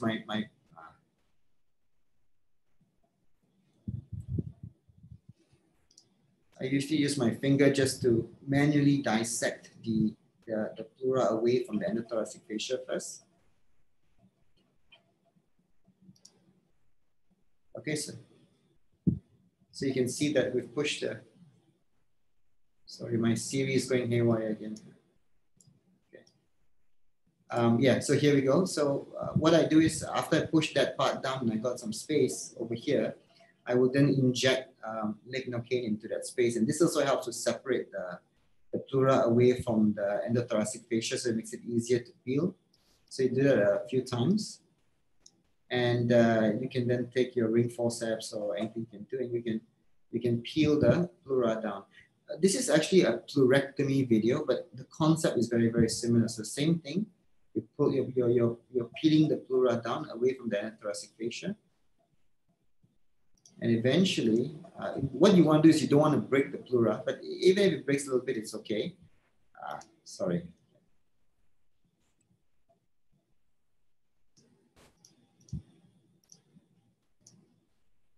So even if it breaks, but the idea is, I see you want to bring it down towards the lung area like that. So you can see here, if I just press pause, okay, you see here, so most of the pleura has come down over here. So this is like a tenting you can actually do. And then this will actually help to bring the lung closer to the pleural space. So post-op X-ray kind of looks like this when you're done with it. And that's one way to actually reduce your risk of post-operative leaks. Decortication, I think, is quite standard. I won't go too much into it. Muscle flaps, again, I won't go too much into it. But we know we can use intercostal flaps, but the best flaps are actually stratus anterior flaps or the lat dorsi flaps when you put it in. Now, if you're not very good at it and it's your first time doing it, get your plastic surgeon colleagues to come and give you a helping hand because they are very good. But very important is if you're going to do a thoracotomy, don't cut the muscle. And that's very dangerous. And then you lose the vascular supply to it. So that's very, very important. Dr. Rocco, has a very good article on a few of procedures he's done and how he's done it and his outcomes. And you can see here, these are the scans of after the muscle flap was placed inside in the X-ray. Okay, so the lastly is like I told you about the elevation of the diaphragm. Again, I'm just going to jump through it. The idea is basically that you want to just numb the phrenic nerve to get the diaphragm to elevate up, and that pushes the whole lung up. So I've actually used 1 to 2 mils of directly injecting around, not into the nerve, but around the nerve area and paralyze the nerve, and that causes it to go up.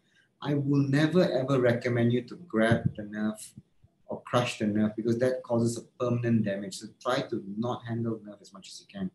An article here from Switzerland, if I'm not mistaken, what they did was they identified the phrenic nerve in the neck and they injected local anesthesia to it, and you can see a suspicion of a prolonged air leak and a basal pneumothorax, and after they injected it there, the diaphragm elevated and it kind of did a continuous block over there, and after a few days they could remove the tube for the patient, and the diaphragm regained its function after a few days later.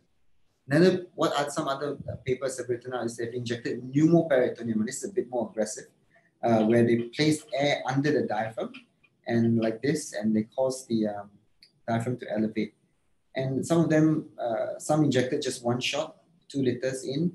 Some people actually put it into a valve kind of a system over here, and they continuously injected flow into it to get the diaphragm to elevate over there. So there are many tips of the tricks you can do, but I think as thoracic surgeons, it's maybe a little bit too interventional, but you can give it a go. And but these are just reports from certain centers. So the last one I wanted to come to is I wanted to show you a complication where it's bad, but it's salvageable. But what happened after that complication is something that is very problematic to deal with in the sense that from a administrative point of view. So we had a thymoma over here. She had some effusion, but it was all okay. So this is what I did was try to do it again my early days and try to do it through a VATS incision. And so she's a non-myasthenic patient. So we thought, okay, let's just resect the thymoma and just jump through the video of the thymoma resection. So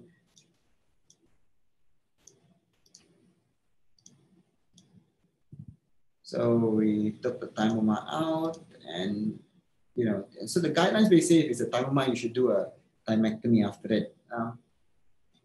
I've actually just looked at some meta-analysis on it and we've written it, but here comes the point. So we decided anyway to continue to just free up the whole thymus gland. So here we are trying to get to the superior pole, and just put a clip there temporarily, and then using the ligature, we burn it,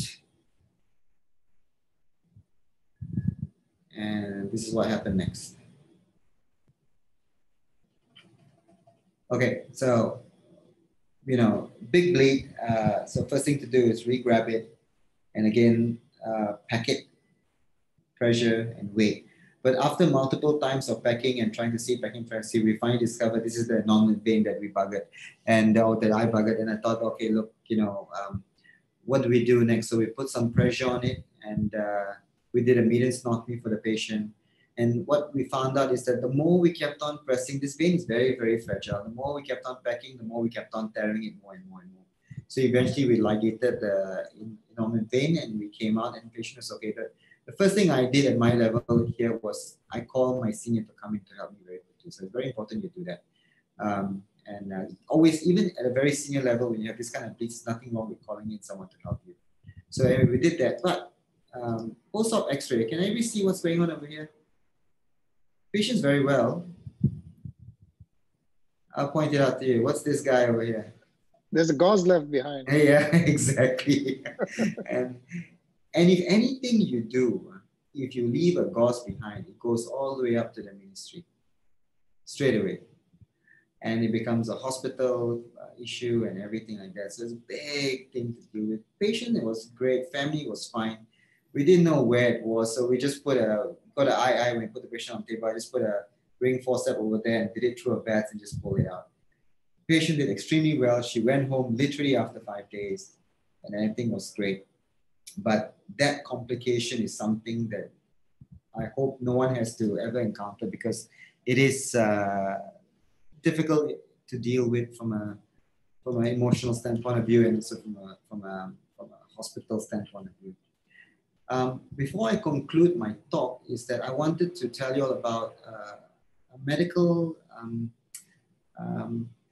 ethics course that was in Singapore, and there was a senior resident or senior registrar in Australia, a gynecology senior registrar in Australia, and he came and gave a talk on no-fault error reporting. He was actually a fighter pilot for 15 years, and he used to be a fighter pilot trainer in the British Armed Forces. And he was a senior gynecology trainee in Australia at the time. And what he did was he said that as a fighter pilot, a lot of times you go up there in the air, you make these mistakes, you almost crash the plane, then you land the plane and you tell everybody what happened. So it's something called no-fault reporting. They're not going to fault you for it, but it's very educational. So what we can do with this no-fault reporting is basically that the errors that are trapped basically in our operations are unlikely to be detected, because we can do that. We don't present our data. We just go home and say, okay, I've had no complications, everything is good. But I think it's important that we actually start presenting this commonly, because what happens is that if for the first time you are having an error, like he told me, he said he put a hysteroscope into the uterus and suddenly he was in the bowel. And then he said, oh my God, what to do? And then when he went back to the tea room and when he was talking with his other senior colleagues, they're like, oh, this is the first time happening to you, is it? So, you can, if you don't report this and you don't talk about it with your colleagues and stuff, you can go down in flames. Or really, basically, if you can report it and you discuss it and you talk about it, you literally can, avoid, or even when you're getting shot at or when you're having these complications, you can still keep the plane alive or keep the patient alive. And that's very important to share information. So, very important basically with this no-fault error reporting is that we should always find a root cause behind the errors and not establish blame or liability. I think it's very important for us to have a non-punitive approach, and that actually stimulates us to go out there and share our experiences with people. So a wise surgeon once said, if you haven't got any complications, you haven't done enough. And I took out one day from his book, Complications. I think all of us should read this book. And one of his quotes was, if we want perfection without practice, yet everyone is harmed if no one is trained for the future. So you must actually, speak about complications, treat about how you encounter it and how you overcome it, or how you didn't overcome it, and discuss it and never be shy about it. So with that, I'd like to conclude my talk today. Thank you very much, Harish. My respect for you has gone up threefolds because this was the most honest presentation that I've ever come across. Thank you very much for addressing the young surgeons on this forum with a genuine presentation. You've put your heart and soul into it. And you've really been very honest, and you've put it out for all of us to see. When I gave you this topic, I think it took you at least 2 to 3 weeks to prepare this presentation. Yeah. And it is obvious. It is obvious. I can see the effort that you've put into this presentation. So hats off to you. And a sincere thank you from all these juniors, because you have really brought up some very important issues around surgery and being a good surgeon. So there are a few comments I'd like to make before we start taking any question and answers. So the first point is your last or second last slide, where you spoke about no fault reporting. Can you still see my slides, or is yes we can. Okay. So no fault error reporting is an extremely important concept. It is absolutely part of your training, and it is part of your everyday duty. In the UK, the word that is used is duty of candor. Please do not forget this. Please write this down and Google it. Is DUTY, duty of candor, CANDOUR. And it is an integral part of risk management. And duty of candor states that whatever happens, you have to have a sign out, and you have to identify what went wrong, what went well, and most important in no fault error reporting is that you must tell the patient what happened. It's not just about telling your colleague what happened, but the patient has to be informed about what happened, and you have to document that you have actually told the patient what happened. So sometimes, we think small things and we just say, it's okay, but it's not okay, whether the patient is affected or not affected. And I'll tell you, when you tell the patient what happens, 99% of patients actually respect you for it. And medical complaints go down. There is a paper which has looked at this, and there is a direct correlation between the honesty and the openness of the surgeon to decrease in medical complaints. Nobody minds it if things go wrong, as long as they feel that the surgeon has been honest and is on their side. You agree, Harish, on that? Absolutely. I think without a doubt, from the beginning, when the patient comes to your clinic to the day they leave, if you tell them the truth about everything, they have nothing to blame you. But at the moment you try to hide something and something comes out, they lose faith in you straight away. And that's when the losses start to come. Yeah, and the important thing is the patient always knows when you're trying to hide. Yeah, that's the reality. I mean, if you think that the patient is foolish, I think you're mistaken. 99% of patients will know when you try to hide something. So don't think that the patient doesn't know. So it's always better to sit down with the patient, and also more important to sit down with the family and discuss all these issues. So that's a very, very good presentation which Harish has given us, which has given us clarity about how you should talk about your mistakes and how you must talk to patients. Excellent, Harish, excellent.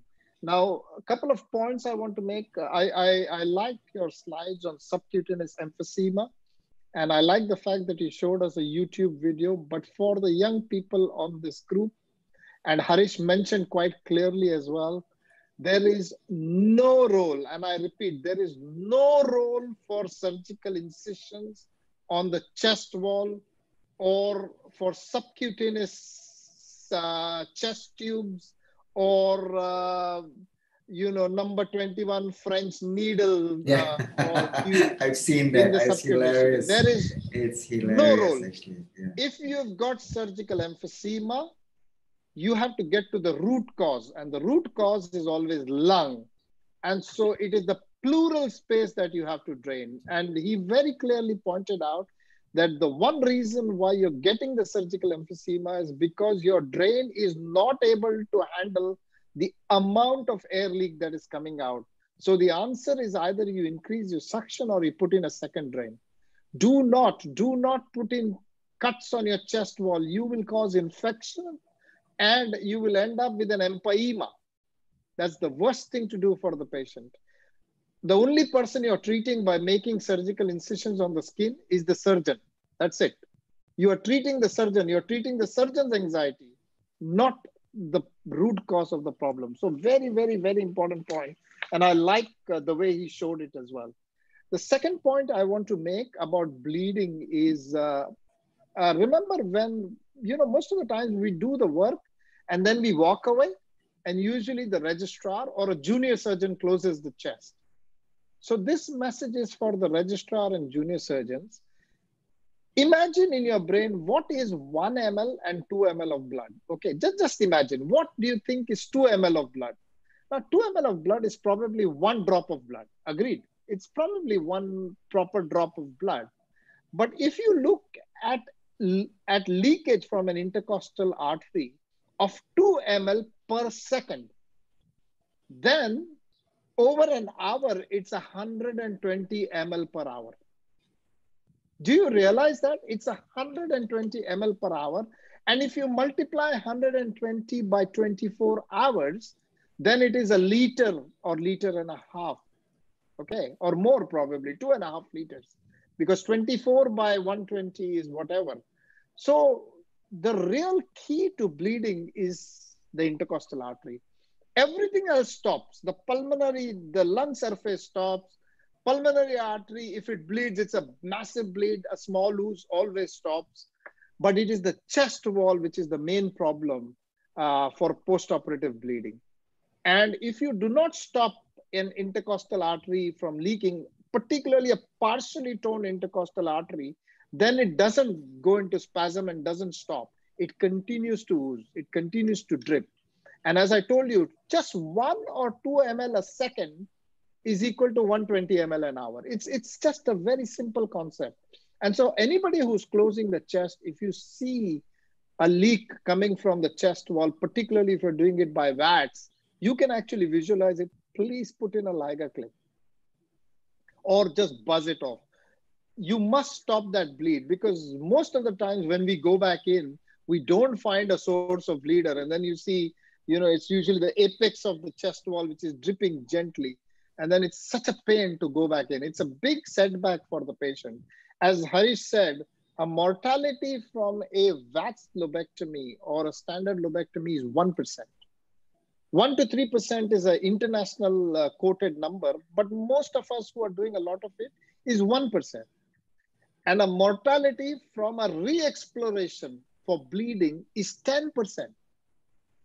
10% mortality. Can you imagine what happens? What happens is when you've got bleeding, you are completely upsetting the hemostasis and the physiological coagulation cascade. And then you get into a very bad cycle of bleeding and more bleeding, and then blood products going in and the coagulation products going in. So at the time of closure, you must make sure that the chest wall is not bleeding. And also look at the ports. Most of the bleeding happens from the ports rather than from the adhesion. And you didn't look carefully. You just said, it's all okay. And you went back. So 1 ml or 2 ml per second is the message I want to get across. Most of the bleeding is from the chest wall. If it's from PA and all that, that's a different scenario. That, we can't control that. That happens and shit happens. But the chest wall, we can prevent. And so very important to understand that.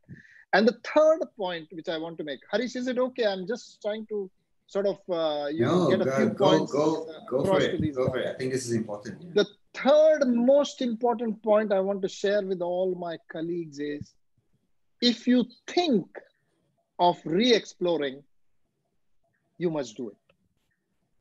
That has been my experience. If the thought has crossed your mind that maybe I should go back to theater, do not look back. Because waiting for 4 hours, 6 hours, 8 hours, 10 hours does not make the patient better. So, with experience, almost all of us have realized then when the thought of going back in comes to your mind, if my registrar calls me on the phone and says, you know what, sir, I think we should go back. For me, that is the warning sign. And I will immediately try to put things into motion. I'll come and see the patient, but my threshold goes down. No matter who is in the team, as long as it's a decently experienced guy, if the thought of reopening comes into your mind, very little to gain by pushing time. Only thing that will happen is you lose more volume and you'll end up giving a lot more blood and your results will get skewed. And so that's why I always tell my juniors, if you're worried and if you think it needs to be reopened, phone me and I will give you permission to start going to theater and I'll get into the car and come. Always. This has been my experience over the years. Do you agree, Harish, in my third point? Absolutely, absolutely, absolutely. Yeah, very, very, very important that if you think of re-exploring, then just go and do it. And do it by VATS. You don't have to do a thoracotomy. You know, if you've done it by VATS, all you need is a camera in. I'll tell you the advantage of re-exploration is when you suck all the blood out and you wash the whole cavity, even if you don't find a bleeder, just by sucking all the blood out and cleaning it with, saline, hydrogen peroxide, betadine, whatever else that you do, you actually help the coagulation cascade. And it's very difficult to prove it scientifically, but most of us have seen that you don't find a bleeder, but just because you washed it all out, the patient starts to feel better and your chest still looks fine. And your chest drain, there's a reduction in the amount of blood coming out. So very, very, very important, okay? I love the fact that, Harish, you brought up the concept of herbal medicine. Yeah, it's such an important point. Never realized it, never struck my mind that there is so much data saying that these cause antiplatelet action. Oh, clinically, I've dealt with this. It's ridiculous. They just ooze, Yeah, I didn't realize that they were so important. But you're right. You're absolutely right. And the other point I want to make is I personally, in my practice, do not stop aspirin. I'm quite happy to operate with aspirin because I feel that the guy is going to die because of a heart attack. He's never going to die because of oozing. So that's why anybody who's got a stent, who's got cardiac surgery in the past or whatever, I'll stop clopidogrel. I will stop warfarin, but aspirin, I say continue till the time of the surgery because we can control aspirin pretty easily on table by being careful and doing your dissection carefully. So I try to take care of the heart quite aggressively because my philosophy is you don't die because of oozing, but you definitely die if you get an MI on table. The last thing I want is a stent to go down. So excellent. Anybody's got any questions to ask? Another question which was raised in the group was you said early in your lecture that for you, the X-ray the CT scan has to be at least 3 months old, and people immediately started writing about that. In our clinical practice, 4 weeks is what we tolerate, unless it's a benign pathology like an aspergilloma or something like that. But if you're doing lung cancer, then 4 weeks is what we want for the CT scan. We don't want it to be later than that. Maximum 6 weeks, but most of the times 4 weeks is my cutoff. But that's okay. That's individual practices. How do you manage torsion, Harish? When you so actually, I had a brilliant patient and an X-ray. I wanted to put that in, but I thought the talk's getting too long. So I had which I managed from another colleague. He had a middle lobe torsion, this patient. So patient had upper lobectomy, had a middle lobe torsion. Post-op day 4 or 5, started having a bit of hemoptysis.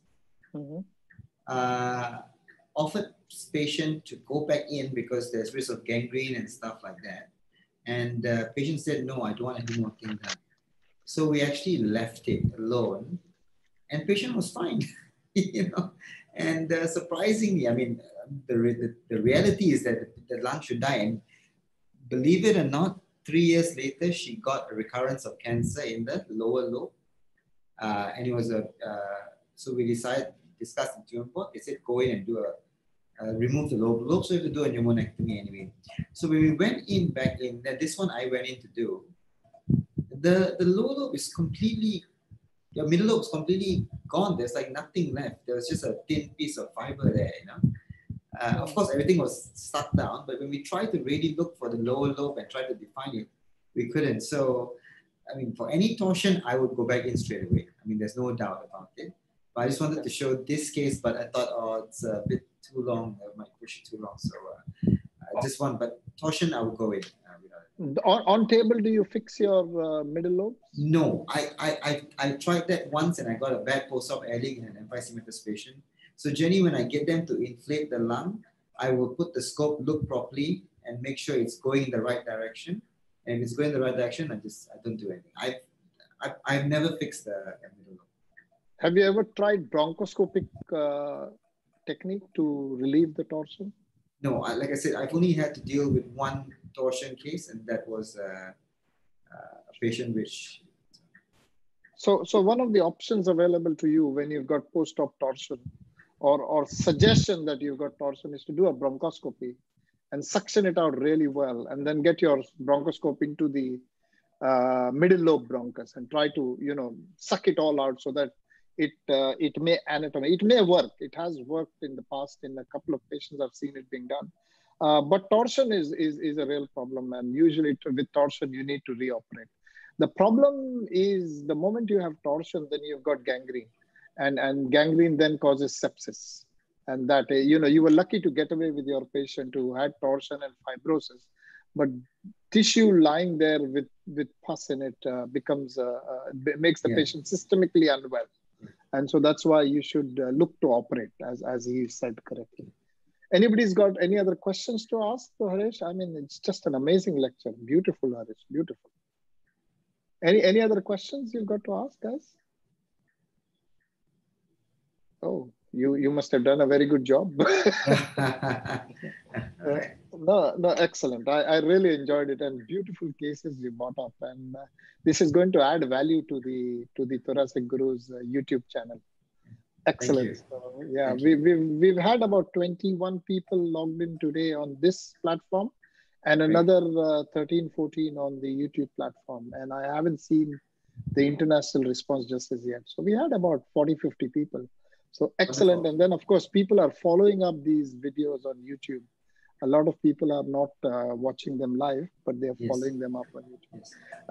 Harish, congratulations. We have had 25,000 views now. I know. Well done. Seriously. So we have crossed the 25,000. I'm serious. 25,000 across 50 countries. I got all the feedback, and so it's just. I don't even know there are 25,000 thoracic surgeons. So absolutely, I didn't even know there were 25,000 thoracic surgeons in the world, but we have got 25,000. We have crossed 25,000 now. Well, till 2 days ago, we were at 25,563, but today we are gone beyond 25,000. So well done to all of us. Brilliant. I even directed my residents to say, hey, you want to get a thorough, no need to go to class, just go to YouTube Thoracic Gurus and you get a whole lecture there, So yeah, it's been an amazing experience actually. And thanks to everybody who has taught on this program, and more importantly, the trainees. Support. The support. Yeah. They have come to the forum and they have, seek knowledge, and it was just amazing. So thank you very much to everybody. Yes. All right. Thanks very much. We'll call it a day. It's getting late for you in Singapore. Yes. I'm pretty certain it's past midnight. Yes. So thank you to everybody, and thanks, Harish. Appreciate your time. You're welcome. Okay, take care. Bye-bye. Okay.